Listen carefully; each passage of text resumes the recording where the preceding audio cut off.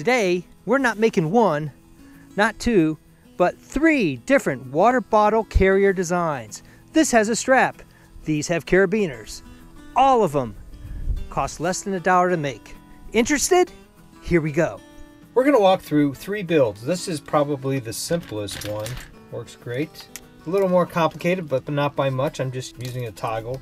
And then this one, which is simple. Materials you'll need: carabiners for 2 of them, a toggle for 1 of them, and for this one, I use a 1/2 inch outer diameter, 3/8 inch piece of tubing, and that's to protect your shoulder. I'm gonna march right through and do all 3 of these. As far as cordage goes, you can use any kind of paracord that you want, color-wise. Tools, a lighter of some sorts, and a pair of scissors to cut the cord, and this kind of finishes off the cordage. Version 1. All it is a piece of paracord. It has a simple square knot. You could use a water knot. I'll show you how long it is. This one comes in at 16 inches. Here's the square knot. That's rock solid. Make a loop. Place it over the top of the bottle underneath the plastic lip, because you want to be able to take the bottle off and on. You can just whip that around all day long and it's not going to go anywhere. If you made it out of the 100 paracord, it would be even tighter. But I've tested this, taken it out on the trail, and I'm really impressed at how good it works. The carabiners are cheap. You can get them on Amazon for about 50 cents a piece or any kind of store. Here you have a setup, 16 inches of cord, the carabiner, way less than $1, and you're ready to go. The other part of the design I wanted for all 3 of these is it's portable. You can clip it to your backpack, and then when you get a water bottle, in you go. If you were to use a different bottle, say one that's a little bigger, this might be a little bit of a challenge, but we'll try it out and see. You'd probably have to go with about 18 inch or 20 inches, and then once you tie it off, you'll hang on down a little bit more. A bottle like this, somebody could easily say, why even use the cord? You just got it right there. So eventually you're gonna pop that off. It's gonna break in fatigue right there. This is gonna last you a lifetime. This is 100 paracord. Because you have the toggle, you have to get it through there. I guess if you used a bigger toggle, you could use bigger paracord.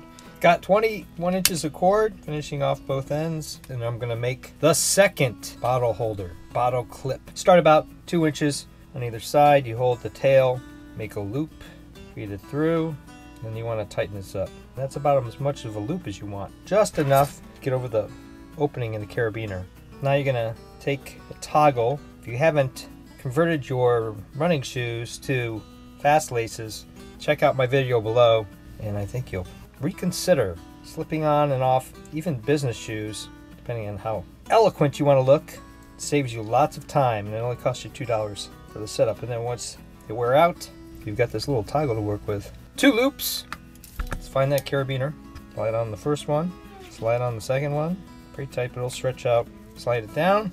I made this one a little longer. You want this to be flat up against the bottle. Right over the bottle. Oh yeah, this is so much better. 21 inches. That's the magic. Pull it tight. Solid bottle holder. Let's try this bottle. Bit of a challenge. If your bottle that you're trying to design this for isn't working, I'll show you a second method. We'll call this the no measure method. You just take your cord, run it around. You know you're gonna need about 4 inches. Go ahead and make your first knot. That's gonna go on the carabiner. Bring it around. How easy is it to take off? You can make your second knot. You can see this is missing a critical element, the toggle. What I'm gonna do is take this end knot off, slide the toggle on, tie your end knot, keep your toggle flat so it ends up where it needs to be. Run the loop around the bottle, not once, but twice. Slide it down on below the cap, and bingo, you've got your fit. Tighten it all down, clip it off, a little flame to seal it.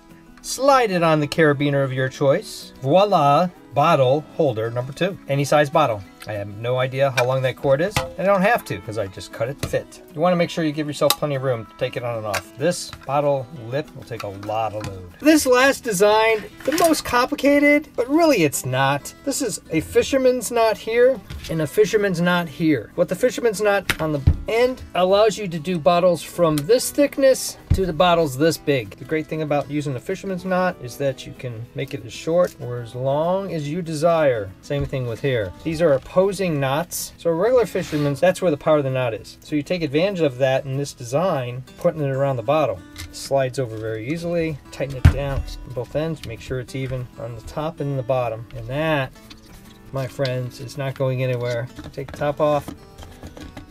No problem. But all of these have nice big thick lips underneath in which you can put the cordage. And you know, I went to the store and I was actually looking for something for a water bottle in a clip like this with a little rubber piece. $5, $6. Go online, you could even be $10. So just to show you how small it can get, you can also use it on this. Cinch it down and you've got a strap ready to go. And you can shorten this up all the way down here. I happen to use this reflective cordage. For the third shoulder strap bottle holder, you need two 42-inch lengths of paracord. And this is anywhere from 6 to 7 inches of this 1/2 inch pipe. You could use something thicker if you wanted to, but I think this works out great, especially if you have a shirt on or a sweater. So you're going to use a fisherman's knot. So you run it through, you get 2 laps around, then you feed the cord in the hole. You run the other cord through, then you finish this knot. So you're going to repeat the same process on this side. Come around and through. I use this knot all the time climbing. So there you go. Very much a slip knot. Works great. Strengthens right up. Now you're going to do the top. Run it through. Run the other one through the other side. And then just do the fisherman's knots on both ends. Back through like this. And down in. And then on this side. Around twice, back through. I really think I'm going to do a video on knots. I use them all the time. Not everybody knows how to do knots. They're simple, they're strong. So you want to have the same amount of tail on both sides so that you're even. That one's pretty good. You can move this back, center it. Those knots will keep this in place. If you want it shorter, you just pull on either side, even it out, and you can make it as short or as long as you want. The only problem with that is this is going to move around a little bit. When you take and do it right to here, that's going to keep it in place. If this is going around your shoulder, it's coming in at an angle. Say this is over your right shoulder and this would be on your left hip. Measure that distance. I just measured it, and a knot with that much tail takes about 5 inches of cord. And when you don't have a bottle, it just rolls up like this. Goes into a pack. I really like it for the bigger bottles. Again, works on the smaller bottles too. But the bigger bottles are really hard and bulky to hold on to, and they flop around a good bit. All of these designs are under $1. If you happen to have the carabiner and you're only paying for look at all that water coming out. Note to self, tighten up the top. The most expensive thing is the carabiner, maybe the toggle if you don't have it. This one, no toggle, no carabiner, and now completely wet. Thumbs up and comments always appreciated. Thanks for watching, and please subscribe below so that you get notifications about all my future builds on outdoor gear, sports gear, testing of gear, cosplays, just whatever comes to mind. I post weekly, if not twice a week, depending on how my schedule is going.